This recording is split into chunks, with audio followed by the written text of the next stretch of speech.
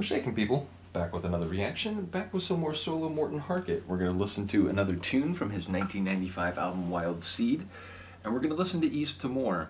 I'm a historian. I promise I won't turn this into a verbose historical lecture, but East Timor, if you don't know, in the early 18th century it became a Portuguese colony. It's an island, Timor. Now fast forward all the way to 1975, when Portugal was still controlling the territory of Timor.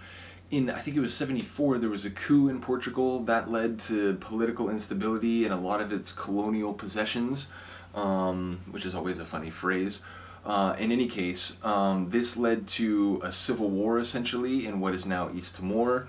A faction emerged victorious. They declared independence for East Timor. Shortly after that, the Indonesian military basically just said, oh, well, our assistance has been requested, and they invaded, and, you know, quickly crushed what was the sort of independence movement and any armed resistance to the occupation. And for the next 24 years, they basically did the Indonesian leaders, like Suharto in particular, but they claimed complete dominion over the island of Timor and by East Timor, and they called it like I forget the name of it, but they turned it into a province of Indonesia. And so ultimately there was a great deal of repression, political violence, like, you know, deliberate like terrorizing of civilian populations, and again an absolute decimation of any form of civil resistance and certainly armed resistance to Indonesian rule. Ultimately it came under increasing international attention and international pressure.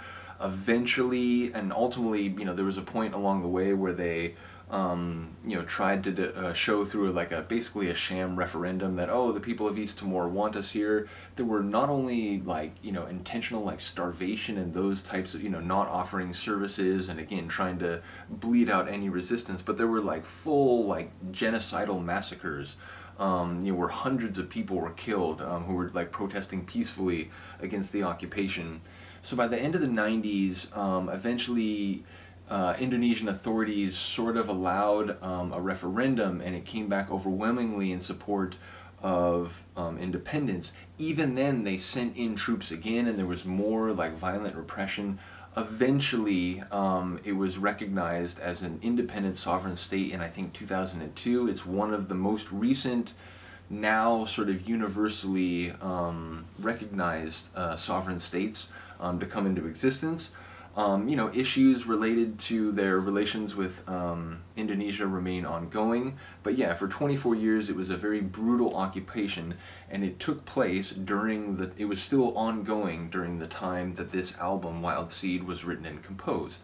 So one would expect a song called East Timor, written, you know, 94, 95, published in 95, that we will be talking about the atrocities, the oppression, the human loss, you know, the lives that were stamped out as part of, you know, a nation state asserting control over territory, and the way in which regular folk, especially like indigenous communities or people who are on the margins of these large state enterprises, they're the ones who suffer the most. They're always on the front line of human tragedy, and ultimately, you know, again, to play off of Brodsky tune, you know, there are people who read about these things, even people who on some level do genuinely care and wish that there weren't atrocities in the world. It's like, man, that's unfortunate. Well, anyway, I'm going to go back to, you know, my own life, and I'm going to care about things in my own life, and, you know, that's not to say that everyone has to become an activist, but the idea that, you know, there are a lot of people who just read one blurb about these things which are happening, in which, you know, families, like generations of lives are being destroyed or at least like grossly repressed.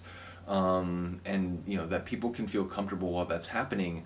I think artists like Morten, as I'm beginning to understand, as well as a lot of punk rock groups that I listen to, you know, they want us to know about these problems, because the first step to solving anything is knowing that it exists and trying to figure what the most appropriate response and fair solution would be. So, with all that in mind, I won't talk anymore. Let's get to it. This is East Timor by Morten Harket from his 1995 album Wild Seed.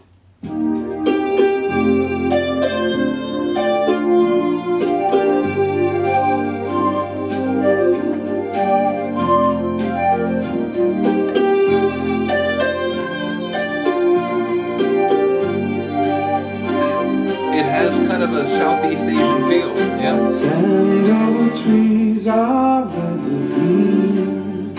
Cut them down and plant coffee beans.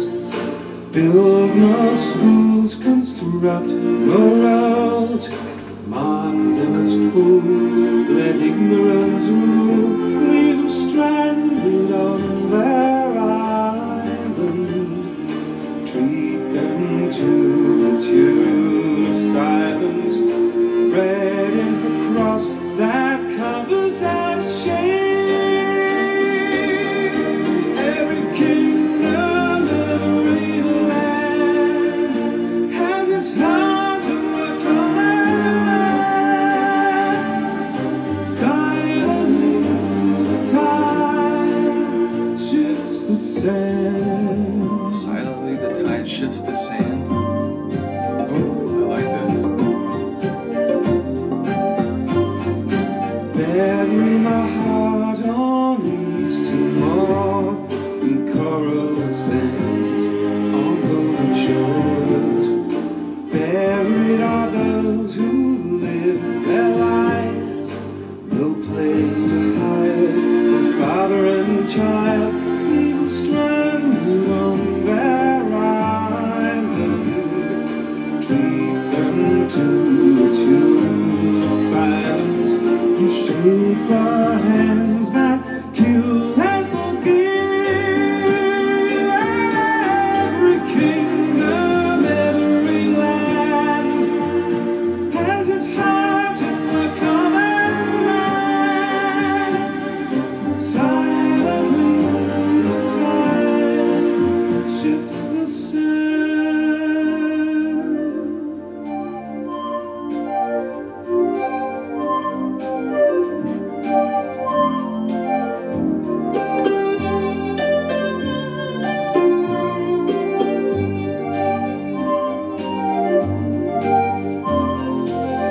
Bury my heart on East Timor, barren graves where flowers won't grow.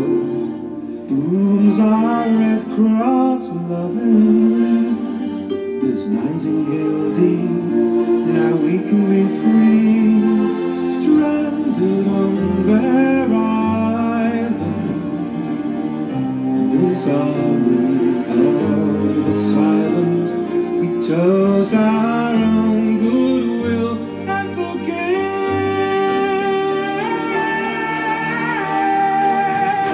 Every kingdom, every land has its heart in the common man. Every kingdom, every land has its heart in a common man. The What common man?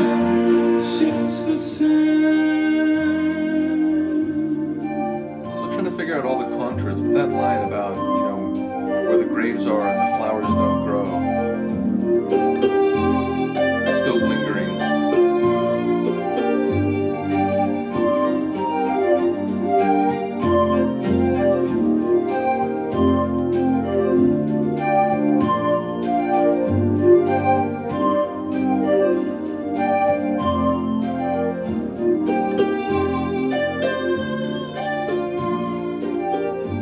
I do like the sonic atmosphere too. It transports me to, again, somewhere in Southeast Asia. It has that sort of feel. Yeah, a really cool tune. Sonically, lyrically, I do have to hear some more. I do think on some level, especially with that line about the graves, where again, they're like monuments to some of these massacres that have now been established. So I'm wondering if, that is a reference, either in general or maybe specifically to a particular place. But yeah, it feels like some of what I was talking about is maybe relevant, but I think I think it's more personal than that. I think it's, I think there's layers that I have yet to pick up on, but do let me know what you think of this one. Shout out to those of you who were here for the solo Morten Harket. I wasn't sure exactly what to expect when I went into it, but I'm really enjoying this journey. It's a different journey than Aha, but it's one that I'm here for. So let me know what you think. I will see you next time. Peace.